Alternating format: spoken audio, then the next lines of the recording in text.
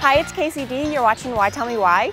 This week, David Hamill would like to find out why, if your body temperature is an average of 98.6 degrees, why isn't that the most comfortable temperature for you to be in? Here's your answer. If our body temperature is 98.6, why is it that if it's 98.6 outside, we feel hot when it should be the same temperature as us? Warm-blooded animals like people or dogs or cats generate a lot of heat, and we have to get rid of this heat as fast as it is produced, or else we're going to become uncomfortably warm. The easiest way to get rid of that heat is to be in a room or a place where the temperature is cooler than we are, and then the heat just flows from us into the environment.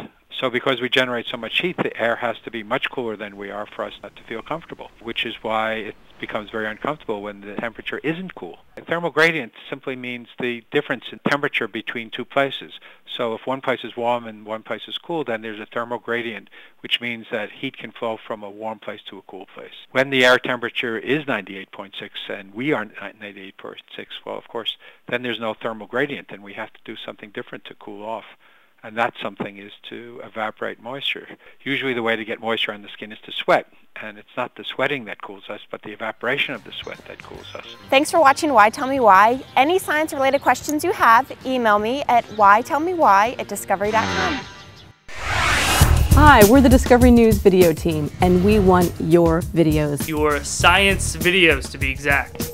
So if you're a student doing experiments at home, or a researcher in the field, and if you have a camera, then capture those experiments and upload them to our website.